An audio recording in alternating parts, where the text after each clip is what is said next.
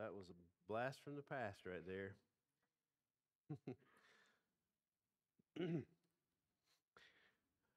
In a good way. Today, we're going to be in Matthew chapter 10. And if you've been with us any at all this year, you know that we're working through the Gospel of Matthew, studying just in order as it's laid out for us. And so we're in chapter 10 today. First, we'll probably I think we'll probably have time today to look at the first half of the chapter, maybe through verse 15. And so, what this chapter is really all about, if you could just give it a title, is Jesus sending out the 12. And as we, been studying through the Gospel of Matthew, some really interesting things happen. In Matthew, who is Levi the tax collector, he's also called Matthew, is one of these people that Jesus has called to himself. And it's later that Jesus' story is being told by Matthew. Matthew's collecting all these things after they've happened, and he is laying them out in a way to help us come to this point of decision as well about Jesus. Is he Lord or is he not? And so Matthew really begins, as we've studied back in January, he lays out in the first couple of chapters the claim that Jesus has to being king, to being Messiah. And he lays out a lot of prophecies and a lot of, the genealogies and all that kind of stuff. Beginning in chapter 5, we begin to hear from Jesus himself at the Sermon on the Mount. And Jesus begins to speak with this great authority. He begins to speak and to share in the presence of these crowds. He's instructing his learners, his disciples, but he's speaking in a way that has never been heard before with such authority. And then that's followed up. Matthew intends for us to understand that after Jesus said those things, he began to not only speak with authority, he began to act with authority. And so when you take those things together, Jesus was teaching, he was preaching, he was healing. And you take all that together, and it really says, here's someone you need to pay attention to. This guy says some amazing things, some hard to believe, hard to understand things. But yet at the same time, he's healing people. I mean, he's healing leprosy and people who are paralyzed. He's raised the dead. I mean, we really need to pay attention to what this guy's saying. And so, again, Matthew's really making this case through the whole gospel that Jesus is, in fact, the Messiah, the long-awaited Emmanuel, God with us. And so through his words, through his actions, Jesus is showing us that that's who he is. But up until this point now, up through chapter 9, it's pretty much just been Jesus teaching and preaching and doing these miracles. It's been, in a sense, a one-man show. It's the God-man, okay, but it's a one-person show. He's only physically able to be in one spot at one time, and he's having a great effect. But now, at the end of chapter 9, Jesus is about to transition his ministry and to take it into other places by using other people. And he's going to equip them. He's going to send them out to do what he's been doing. And so this is a new phase in ministry. And so just want to look at that today. Chapter 9 ends, and it ends with these verses we read last week. It says that Jesus, speaking with his disciples, his learners, he's having compassion on the crowds because they're helpless and harassed. They're without knowledge. He loves these crowds so much. He says, listen, there's a harvest here. There's a harvest here. He says to his disciples, the harvest is plentiful. The laborers are few. Therefore, pray earnestly to the Lord of the harvest to send out laborers into his harvest. Now, what becomes obvious is Jesus is not talking about crops. Okay, he's not talking about wheat or tomatoes or beans or anything like that. He's talking about people. He's talking about souls. And he's saying, if you just look, as he's looking at the crowds, having compassion, he's seeing them that there's a great potential there for a harvest of souls for this kingdom. Okay, the kingdom he's been speaking about. These people need the kingdom. They need the king. And he said, the harvest is great, but the laborers are few. In fact, right now it's only one. Okay, it's not a very good plan at this point in God's eyes. Okay, so notice the thing that he says to his disciples. He says, "Pray earnestly." It's interesting that Jesus enlists these disciples to begin praying. Now, I ran across this quote this week about praying. I thought it was really good. It's from John Bunyan. He's the guy that wrote Pilgrim's Progress. But he says this: you can do more than pray after you've prayed, but you can't do more than pray until you've prayed. And maybe let's look at that again. He says you can do more than pray after you've prayed, but you can't do more than pray until you've prayed. And so there's this kind of this idea that Jesus is showing his disciples that, when we're getting ready, we see a need, or we're getting ready to set out on some endeavor, we're making some kind of plans, whether they be like big or small, honestly. Really our first thing to do about that should be to pray. And I'm just telling you, this is an area that I know I need to grow in. And maybe you do too, that prayer is really where it's at. If we will begin with prayer, man, that just helps so much because, what is prayer? When we think about what is the point of prayer? What are we doing in prayer? Well, several things, actually. When we pray, just like Jesus is encouraging them to pray about this need, sometimes we're praying about a need. We're saying, God, I need your help. Like, I can't see a way forward. I need help. I need your provision. I need a plan. Sometimes we're praying for that. Sometimes we're praying, part of our prayer is to be worship. We're adoring God. We're saying, man, you're awesome. When we see him pull through in a situation, we see just how great he is. Part of prayer is communicating with God and worship. So part of it is petitioning God, part of it's worshiping God, part of it is thanking God. And, Paul is very important to point that out. He points it out as something very important, that we need to be thankful when we pray. So prayer is connecting with God, and it's petitioning God, worshiping God. We also confess to God through prayer. Like, if I know that I've messed up in a certain area, okay, I still stand forgiven before him positionally, but there's an aspect to where prayer is me confessing to him, I messed up in this area today, and I'm agreeing with him. So all of that is in prayer. It's all sort of part of what prayer is, but there's something about prayer that, we sort of think of it as us communicating to God, like one of those four things. And God is waiting for us to do that. He is desiring for us to do that. He wants to hear from us. Because it's just like, here, Jesus sending these guys out to be laborers in this harvest. God doesn't need them. He doesn't need us, but he wants us. He wants to include us in his plan. Now, that's something that I just cannot fathom. Why would God want to use us? Seems like the weak link in the plan, doesn't it? But yet, he's relational, and he doesn't want to do it without us. But prayer is his way sometimes of enlisting us in what he's going to do. And so we're confessing to God, praising God, petitioning God, and a lot of it's communication that's going like that direction. But there's also a part of prayer where he's communicating with us, okay? And I don't mean that, like God necessarily speaks in an audible voice, okay? I'm not saying that he does that. I guess he could if he wants to. But more often than not, the way that God works through prayer is that as I'm praying about a particular need or a particular situation, okay, as I come to him in prayer, what often happens is he begins to speak not through my ears, but he begins to speak through his Spirit in my heart, and he begins to change the way I feel about a situation. He changes my desire. Sometimes he motivates me to, can I say this? He motivates me to get involved. Okay, and that's exactly what is happening right here. These guys are praying about God's sending forth the laborers into the harvest. And guess who God's going to call to be laborers in the harvest? These guys.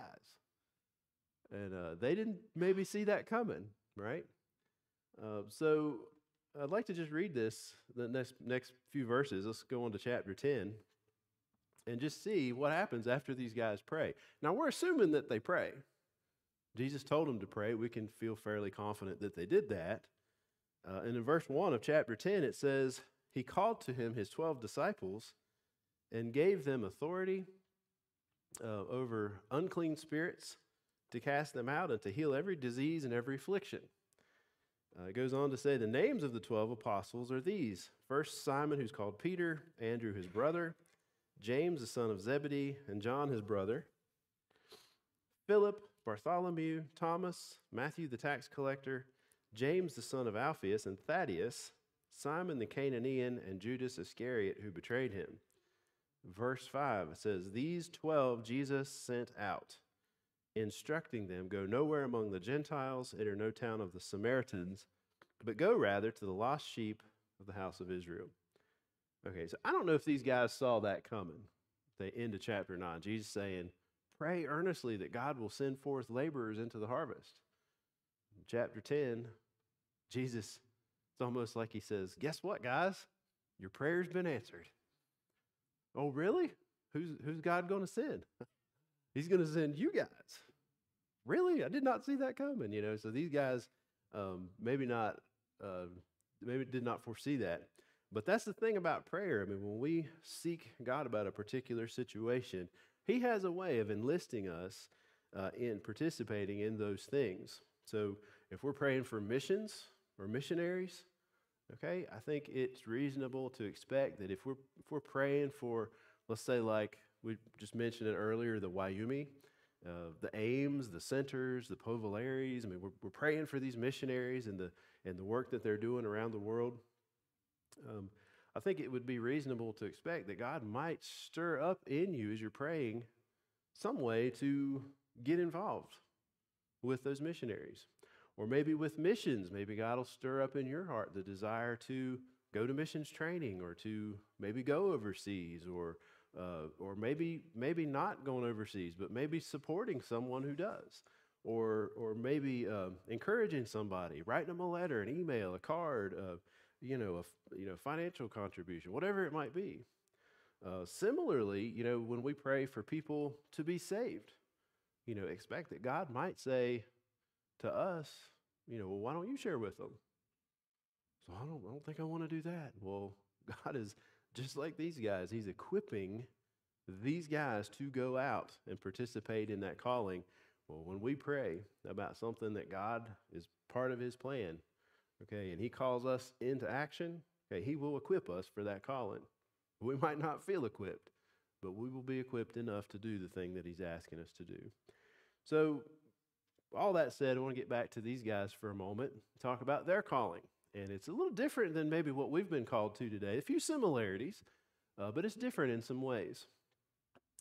So we're going to talk today about the sending out of the 12, and we'll talk about their calling, their specific calling. So today we'll look at the first two areas there, sending out of the 12 and their calling. So let's go back to verse 1 just for a moment.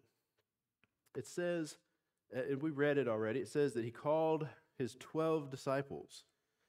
Now we know from Scripture that Jesus didn't have just 12 disciples. Okay, at this moment, he may have only had 12, but we do know that there were more. Jesus had dozens of disciples. A lot more than 12. But he's calling together these 12, these specific guys, and he's giving them authority. Now, we just talked a lot about Jesus' authority in the last couple of chapters, that Jesus has, because he is God, he has authority over everything. And so now he is giving that authority to those whom he is calling. And he's saying the same things that I did, healing the lepers, the sick, raising the dead, you guys are going to be able to do that as part of this calling. Now, it's not the same calling that we have today. We're going to get into that in a moment, but okay, today we don't have the same calling that these guys had in every aspect. They had a different authority was given to them, and they also had a different message. If you read like verse 5 and 6, these guys had a message to share that the kingdom of heaven is at hand. Okay, that's not really our message today. It's related, okay, but our message today is the gospel. Jesus died for you, and he died for me. Jesus died, was buried, and rose again for you. That's our message. We've been given a message. So these guys had a message and they had authority. There's something else interesting in this first couple of verses.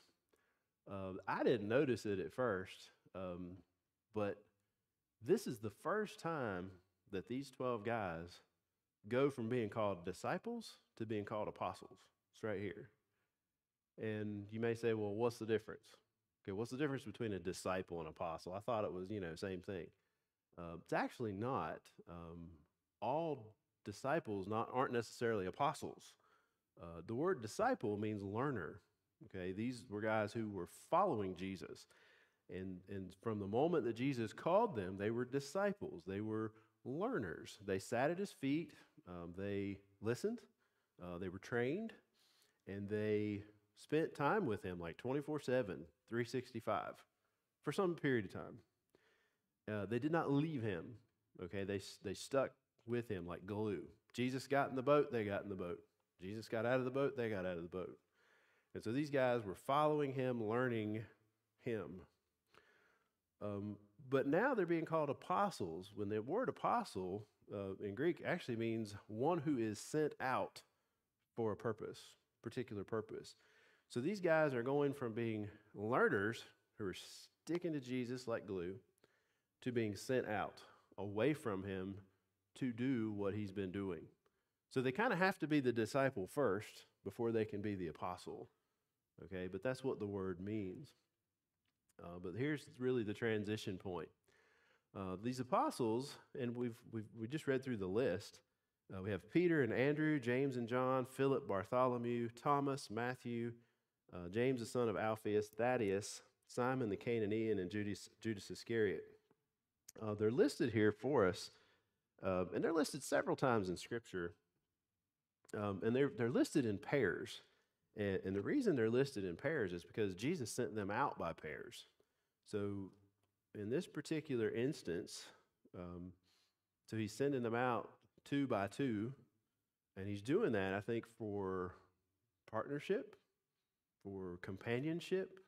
He's doing it for accountability. There's a lot of reasons why sending these guys out individually was probably not a good idea. So he's buddying them up. So Peter and Andrew, you guys go this way. James and John, y'all go over here. You guys over here, and you guys over here. So 6 pairs of disciples, or apostles, are going out. So these guys, I won't get too much into the names, but we know Peter and Andrew were brothers. They were fishermen. They were called probably first. James and John, right after them, maybe even like the same day. These were all fishermen in the town of Capernaum.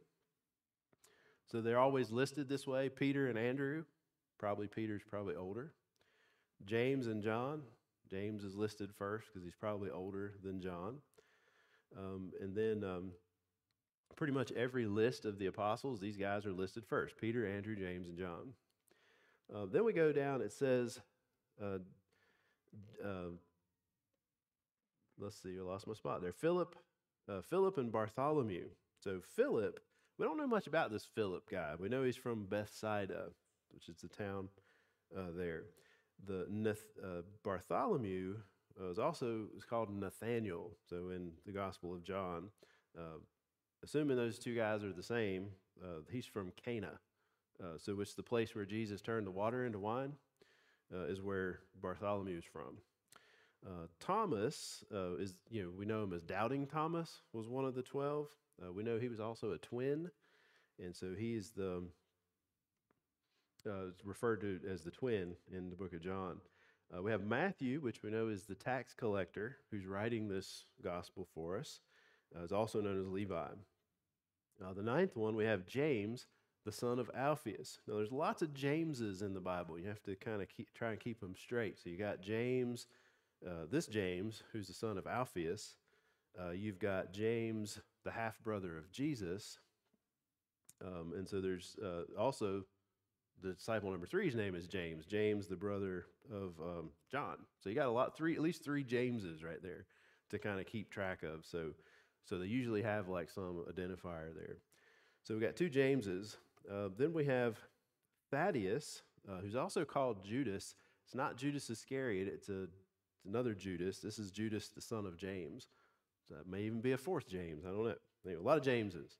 Then we have Simon the Canaanian, who was called Simon the Zealot. Now, this guy, he's referred to as Simon the Zealot. This guy would have been kind of like a terrorist, honestly. This guy, a zealot. Simon was being he was referred to as a zealot. He was one of these anti-Rome guys that, I mean, they were like assassins. They were trying to undermine like Roman occupation, and they did like whatever it would take. I mean, terrorist activity, these guys. And Jesus called this guy to be one of his disciples.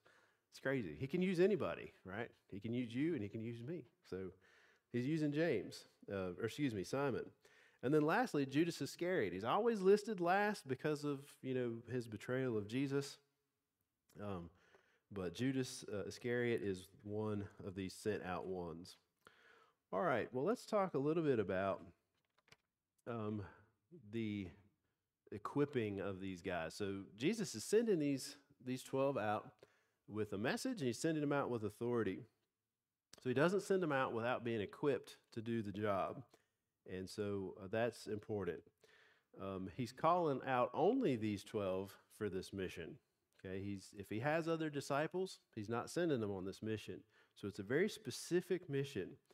I probably should say this too, as we read through the Bible, I think a lot of us have kind of been trained to just crack your Bible, latch onto a verse, and whatever God's saying, I need to do that.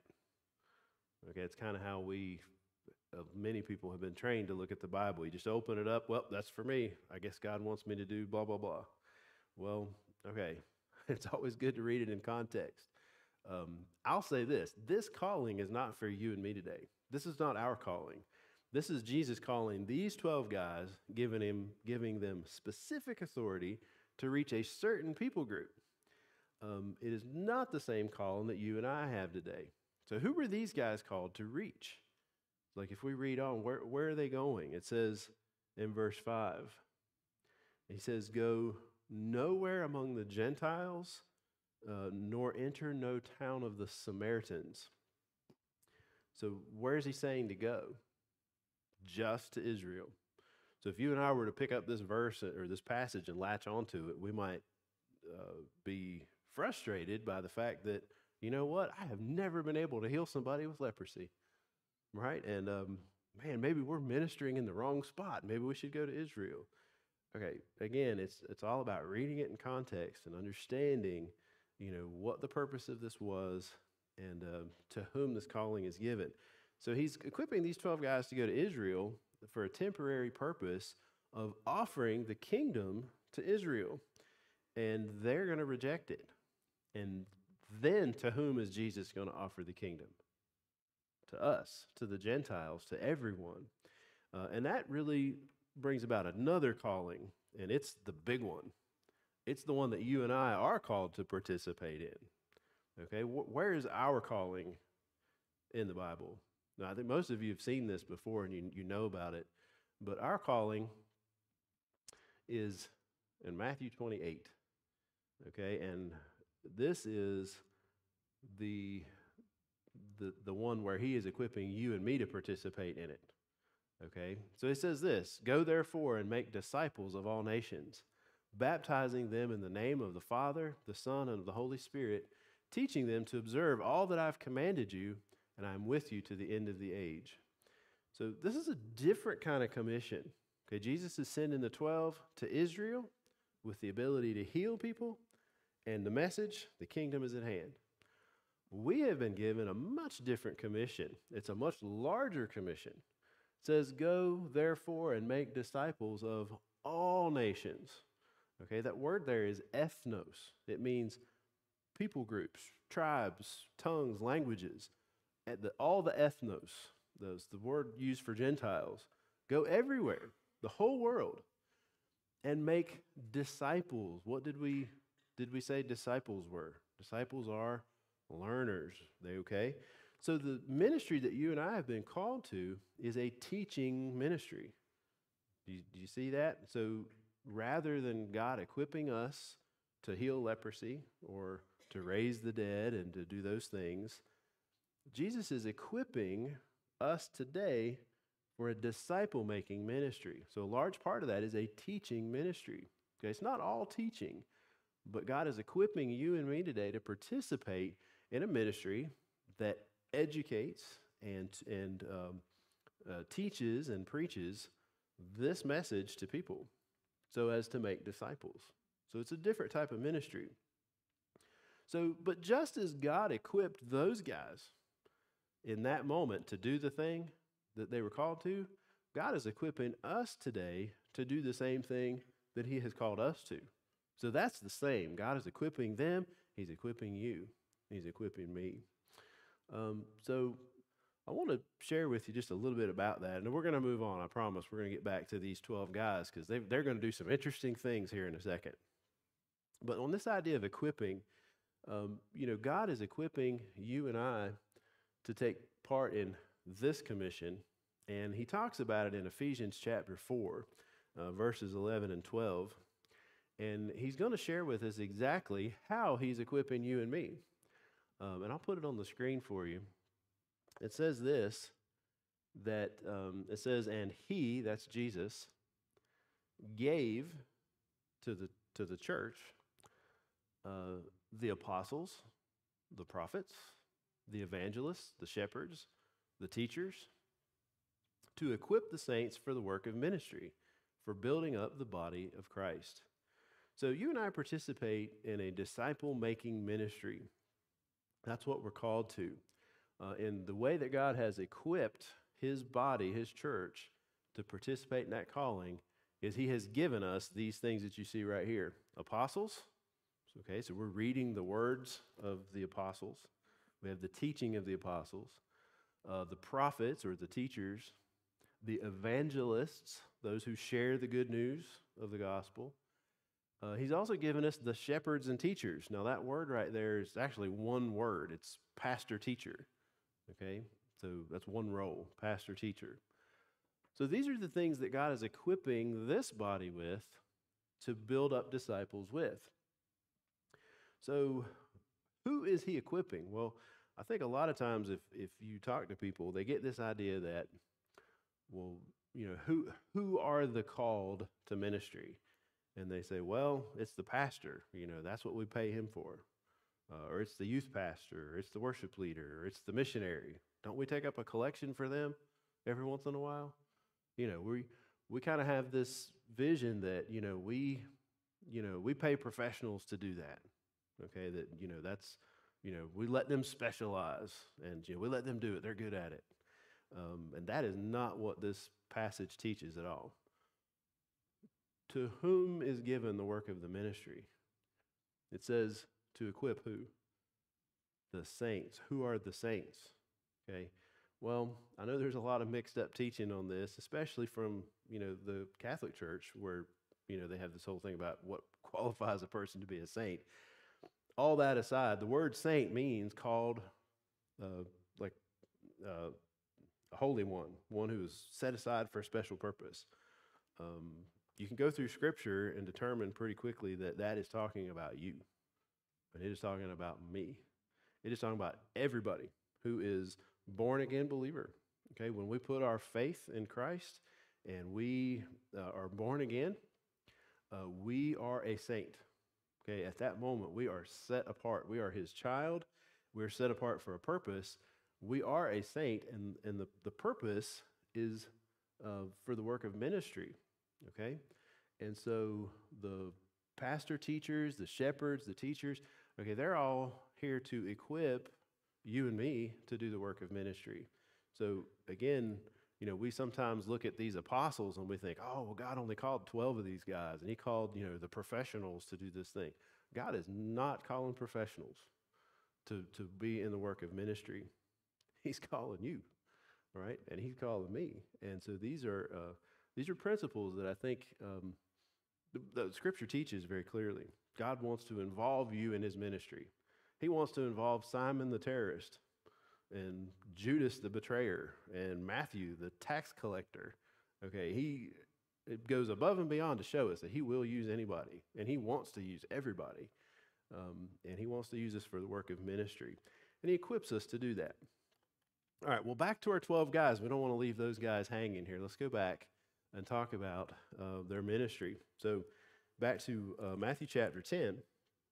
So, the 12 Jesus sent out, instructing them, go nowhere among the Gentiles, enter no town of the Samaritans, but go rather to the lost sheep of the house of Israel, and proclaim as you go, saying, the kingdom of heaven is at hand. Verse 8, heal the sick, raise the dead, cleanse lepers, cast out demons. You received without paying, give without pay. Acquire no gold, nor silver, nor copper for your belts, no bag for your journey, nor two tunics, nor sandals, nor a staff, for the laborer deserves his food. So as we begin to look at these guys' ministry and how Jesus is challenging them to go about it, he gives them a very narrow, like a geographical region, specific abilities, specific message, and part of that is, okay, it's a healing ministry. Now, you can imagine if you had the cure for cancer and all you had to do was just lay hands on somebody and their cancer would evaporate, okay, or their child would come back to life if you just said the word and laid hands on it. Now, you see where that would be a very valuable thing to have. People would give you anything to have you do that. And so Jesus is very strictly charging these guys, do not charge for this. Do not acquire wealth, because that would be a huge temptation. Can you imagine? And so don't do that. He says, you receive this gift without paying, you dispense it without paying or without charging. And then he goes even further. He says, acquire no gold nor silver for copper for your belts, no bag for your journey, and not two tunics, not an extra pair of shoes, not an extra this or an extra that. And I know with us, like when we packed for vacation, no, we have kids, and especially when we had small kids, oh my goodness, we almost needed like a support vehicle. Just carry all the stuff. We're going to the beach. Well, let's look and see, we need the floats, and we need the buckets, and we need the shovels, and we need the towel. And it just goes on and on. Well, what if we get down there and we need this medicine, or if we got to have, okay, Jesus is telling these guys, look, I'm sending you out, and I want you to take not one extra anything, nothing extra. The clothes on your back, the shoes on your feet, that's it. Don't even take money. Don't take a credit card. Because, and this is important, he says the laborer deserves his food. So back to our prayer for a minute. So they were praying for the Lord to earnestly for the Lord to send out laborers into what? The harvest. Okay. Whose harvest? His harvest. So who are they working for? They're working for the Lord. And so Jesus is saying the laborer deserves his food. So if these guys are to stockpile and prep and to take everything for every contingency and go out on the field and go and do this work and never be in need of anything, there's really not an opportunity there for God to show up anywhere and to provide for their needs. Okay, and that's what they need to see. So he says, don't take anything extra. The laborer deserves his food. God will show up in the moment that you need X, Y, and Z, and you will not do without. So later on, after this is over, I think it's in the book of Luke, Jesus has a sit down, like a debrief with these guys when they come back. And he said, hey, remember when I sent you out and you didn't have any money, you didn't have any shoes, extra stuff and all this? He said, let me ask you, did you do without anything? Did you ever lack anything? And all 12 of them said, no, we did not. We did not lack a thing. Why? Because God is the employer in this calling, and he is providing everything that's necessary, including their food. Every contingency. I mean, these guys didn't know what might happen. Okay, they might walk 5 miles and, break a shoe, or they might, rip their clothes, or they might, get to this city and they might be hungry, or they might, all kinds of stuff that might happen. These guys don't know. They couldn't prepare for every contingency, but God could, and God did. And so they came out of this on the other side with a much greater vision of what God could do. Anyway, so So don't charge for your ministry, he's saying. Don't stockpile, don't prep. He said, let the Lord provide. And then he goes on to talk about staying with worthy people. That was an interesting passage. It said, whatever town, this is verse 11, by the way, whatever town or village you enter, find out who is worthy in it and stay there until you depart. And as you enter the house, greet it.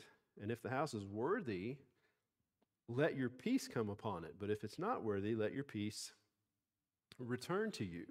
And if anyone will not receive you or listen to your words, shake the dust off from your feet.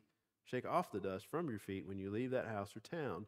Truly, I say to you, it will be more bearable in the day of judgment for the land of Sodom and Gomorrah than for that town. So, in those days, when people would travel, they didn't have, motels and hotels and all-inclusive resorts and things. You could just get on Travelocity and say, hey, we're going to Capernaum, and go ahead and book us a room, So it wasn't like that. They had two options pretty much. They could either stay at an inn, like, Mary and Joseph were looking for an inn, or they could depend on the hospitality of strangers. And of the two choices, the second one's better. Staying at an inn was not a good option most of the time. The inns were not a very moral place to stay.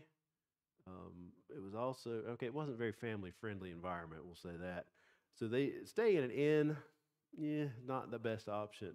Staying with a family was a much better choice. So Jesus is saying, when you go into the town, he said, find someone who's worthy and stay with them. And worthy, I think he means in the sense of, they're going in and they're sharing their message, doing the miracles. And I think the idea is that somebody there is going to latch on to that message. They're going to receive that message. And they're going to say, they're going to see it for what it is and say, man, this Jesus you're talking about, I want to know more about this guy. You got any place to stay? Well, why don't you come stay with me? And you could kind of see how, someone who would latch onto that message might say, hey, won't you come stay with me? And that was really the goal. So he goes on to say, as you enter the house, greet it. And it really means sharing your peace with it. Not with the house, of course. He's not wishing a blessing on the shingles and the roof and the doors and the windows, but it's more about the people in the house. Okay, so let your blessing, your peace, let it come upon the people who live there. And it says, if it's not worthy, he said, let your peace return to you. So you get this idea that, they have a message to share. Actually, it's more than a message. They're sharing a person. They're sharing the person of Jesus, who is peace, with the people. And to the degree that people will receive it, that is awesome. We never run out of that peace to share. We have peace. If you were here for CT this morning, Shane talked about peace. Peace of God, peace with God. We, as Christians, hopefully are enjoying both of those. But we have peace. And so when we share it with others, we don't lose what we have. It's a benefit to them, and it does not hurt us at all. So Jesus says, listen, if they receive the peace that you offer, great. Stay there until you depart. But if they don't receive your peace, just let your peace return to you.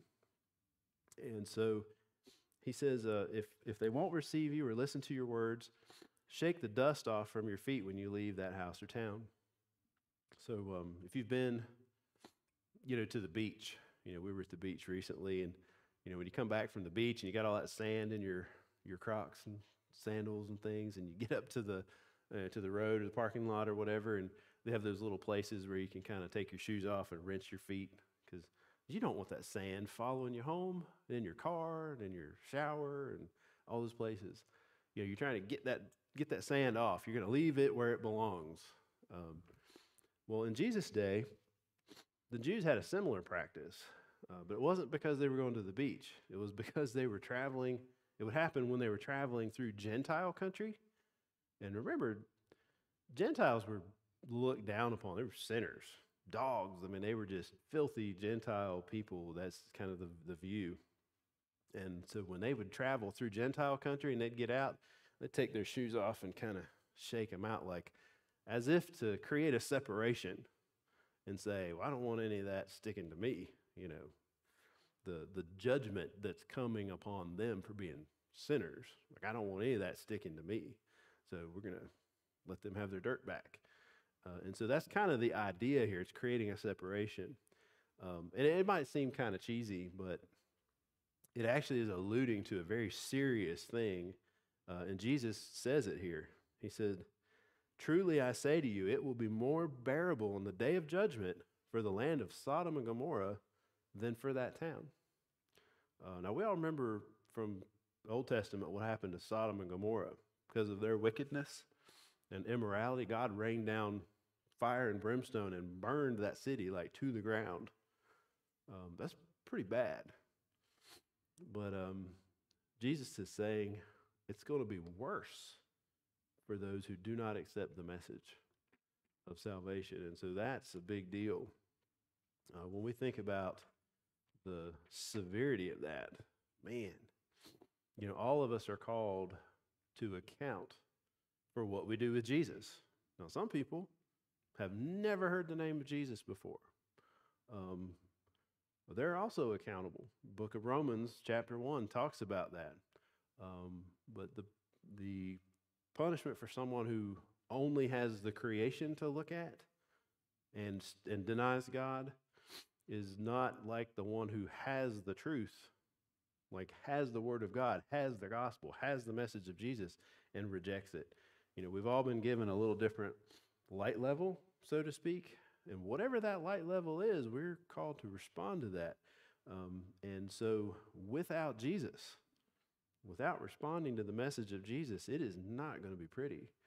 And he wants us to know that. He wants us to know that. It's catastrophic to reject the truth. Well, as we close there, that's about as far as we're going to get for today. A couple of things kind of stand out to me from so far from this chapter. And, first was, this idea of callings.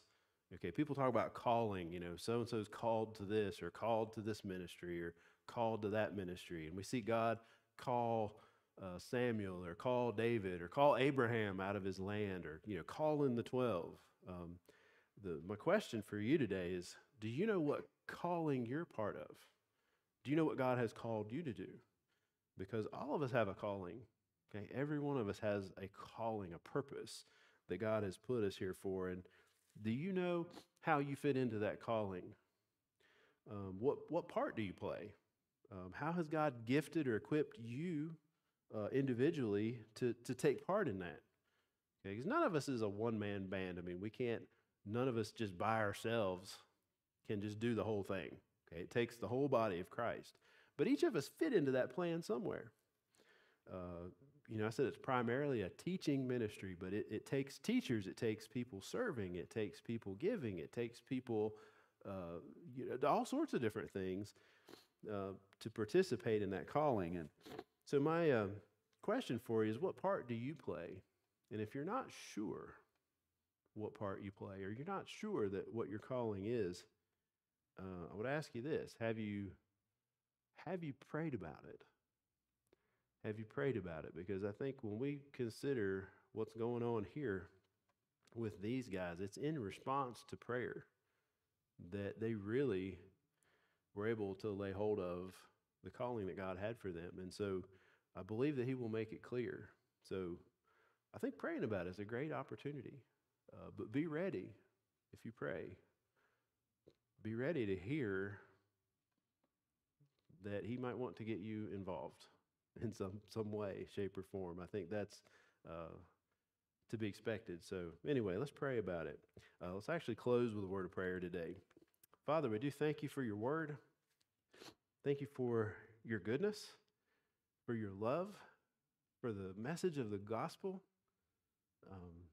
for your love that was poured out for us on the cross. Thank you so much for that, for calling us into your family, causing us to be your child, for giving us heaven as our home.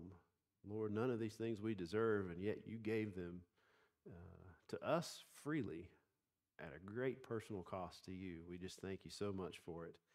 Thank you for this body of Grace Bible Church today. Thank you for everyone who has chosen to be a part here today and to worship with us. We thank you for it. In Jesus' name, amen.